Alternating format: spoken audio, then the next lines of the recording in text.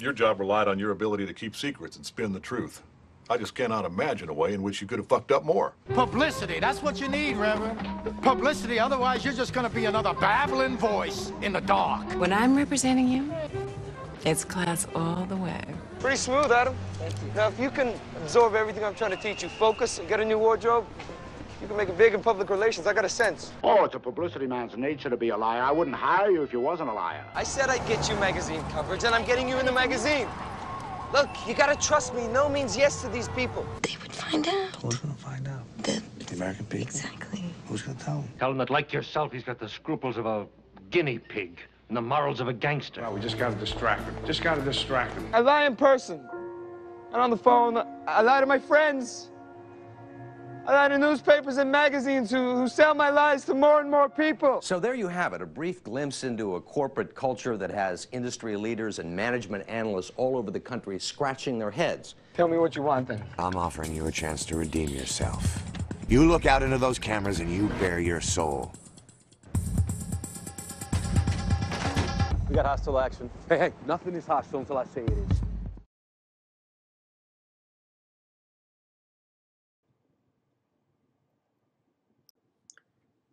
We deal with ethical issues every day, personally and in business and industry, especially with public relations, because we have what we talked about last week was about the ability to persuade people. We talked about history and how there was always a fine line as to what was real and what was not real, what's exaggerated or made up to make things look greater than they are. So basically, we're facing the dilemma as to what public relations is and how do we make it so that things are ethical. So basically, our conduct is measured not only against our conscience, but also against some kind of norm of acceptability that's determined by society, professional groups, or even a person's employer. The difficulty is ascertaining whether an act is ethical lies in the fact that individuals have different standards and perceptions of what's right and wrong. Most ethical conflicts are not black and white, but fall into a kind of a gray area. And remember, since public relations people are supposed to be advocates for their organization or their clients, we must also strive to represent the interests of various stakeholders in our organizations. You can see where difficult ethical issues might arise from that kind of thing. We have to get people to like us. We have to make our image look the best or the greatest it can be.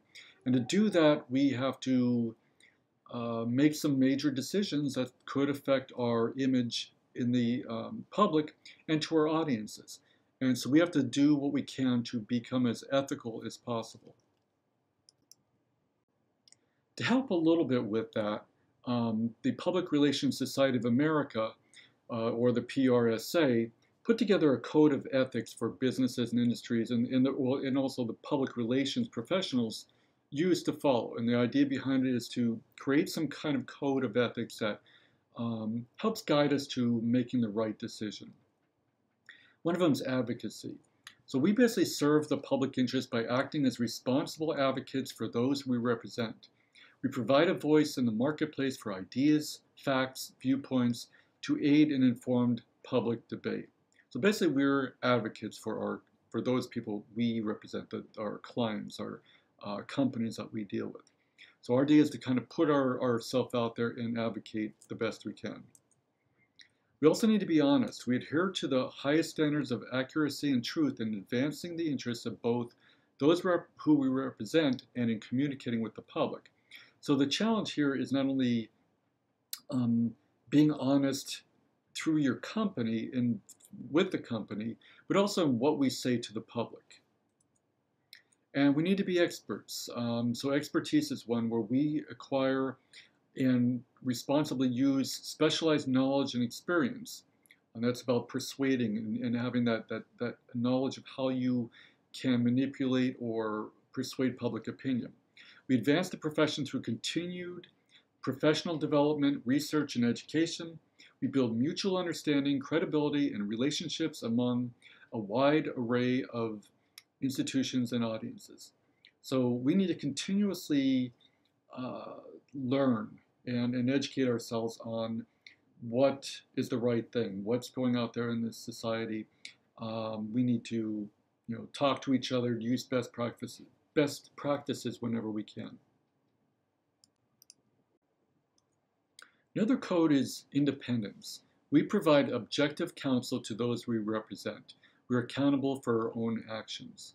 So basically, any kind of a counsel is what we feel is the right thing to do as a public relations professional is important. We're accountable for it. So if we give the wrong advice or we tell upper management something that's not ethical, that's our responsibility. Loyalty. We are faithful to those we represent while honoring our obligation to serve the public interest. That's a challenge. Again, we're loyal to our companies, our businesses, our organizations. So we know that we have to do the best by them. But we also have to honor the obligation to how we serve the public interest, how we are putting ourselves out there. So even though we are loyal to our company, we also have to be sure that we're not lying to the public.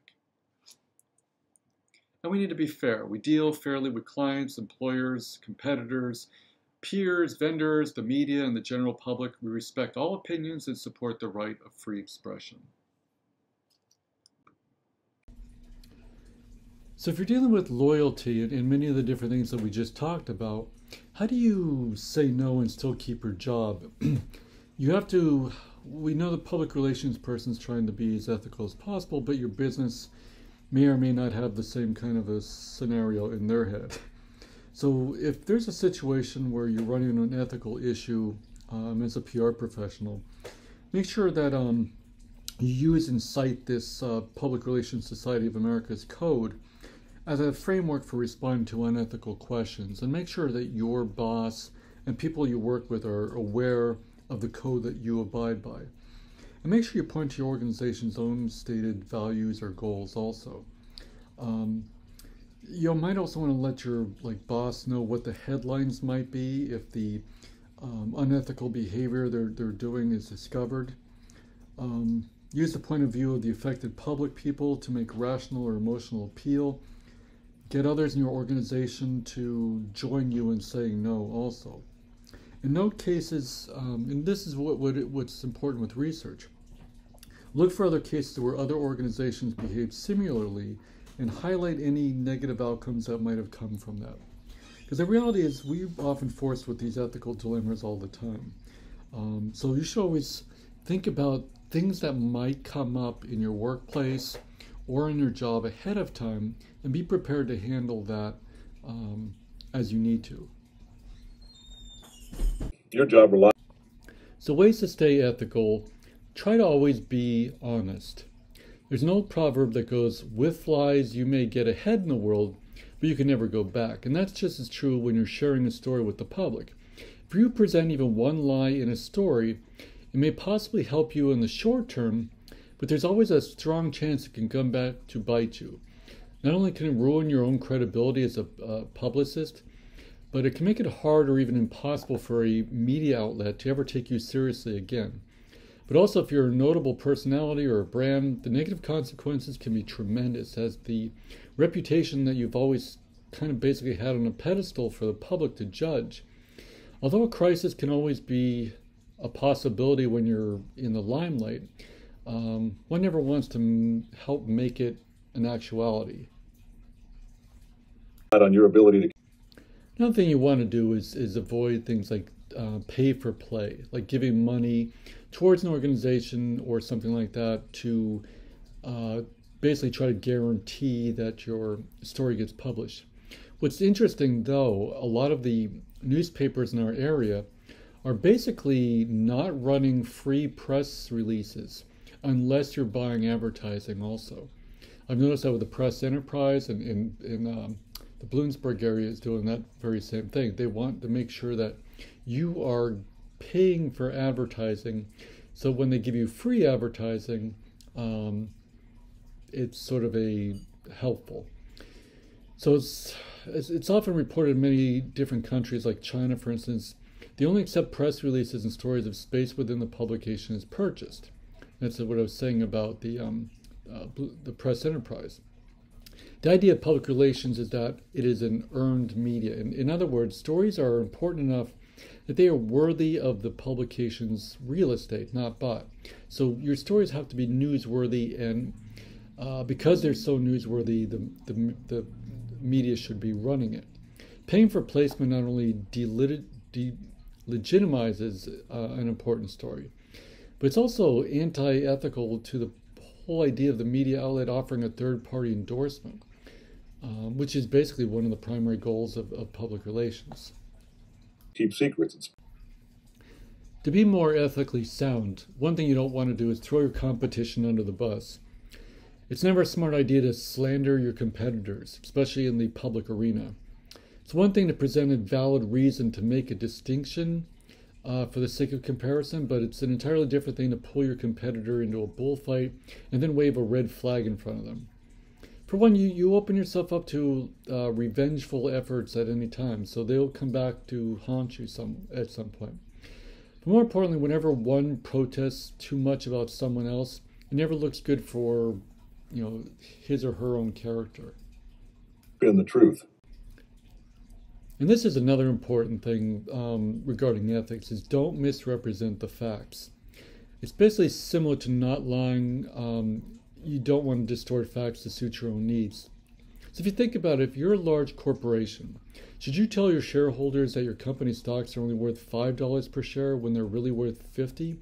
Should a doctor tell his or her patient with cancer that most people with their type of cancer live for 2 years when in reality they live for only 3 months? If you twist the facts, you run no major risk of not only destroying your own and the media's outlet's credibility, but you also deceive the public by providing them with incorrect information. And again, this stuff can come back to haunt you down the line. I just cannot. And this is one we see a lot too. Don't offer bribes for coverage. Taking a reporter or producer out to lunch is one thing. Offering them a trip to Cabo San Lucas is another.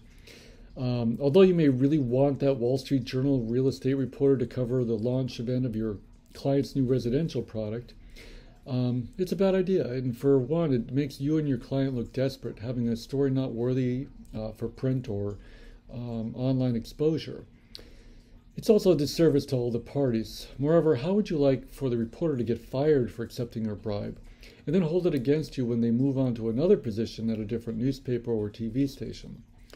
Next time, think about sending them a box of chocolates or a Starbucks gift card after they cover your story instead. Not imagine a way. So in conclusion, ethics for a public relations person is a tricky thing, and you really have to be conscientious of what your thoughts are and how you would handle any kind of a situation. We deal with ethics in the workplace all the time. Think about it. Is it wrong to use your company's email for personal reasons, to send out information to somebody? Is it wrong to use office equipment to help your family and friends with homework? Is it wrong to play computer games on your office computer during the workday? Is it wrong to use office equipment to do internet shopping or look up something that's not related? What's the value of which a gift from a supplier or a client becomes troubling? And, I've had to deal with that a lot. As a marketing person, we get salespeople from all these media companies that come and try to offer you free tickets for this or that, or, hey, if you buy this, you can get that. I've had radio stations try to give me tickets for concerts and stuff like that for me to buy some advertisement with them. In fact, I've had people leave tickets and things like that on my desk with the hope of doing that. And the problem is, the second we accept something like that, then you feel obligated to purchase from them. And that may not be the best media to promote your stuff, but they give out the best gifts. So you're put in a really bad situation there. So what's too much? What's something that's just really unethical? And I'll put some questions in the discussion today on the Blackboard Learn for you to consider and think about. Maybe talk with some of the other classmates as to how you would handle those kind of situations. Some of them are black and white. Some of this stuff is just really gray area. And some of it depends on how your business is set up, what they accept and what they don't accept. And a lot of it's your own values too.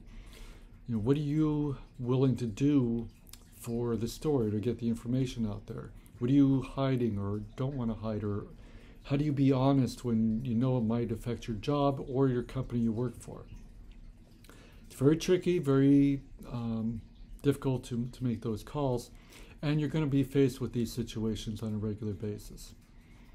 So again, use the code of ethics that you see and hear when you're trying to make decisions for your business or company, and use those code of ethics that the Public Relations Society has come up with to justify and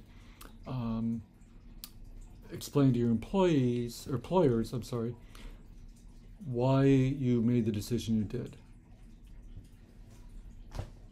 In which you could have fucked up more. Publicity, that's what you need, Reverend. Publicity, otherwise you're just gonna be another babbling voice in the dark. When I'm representing you, it's class all the way. Pretty smooth, Adam.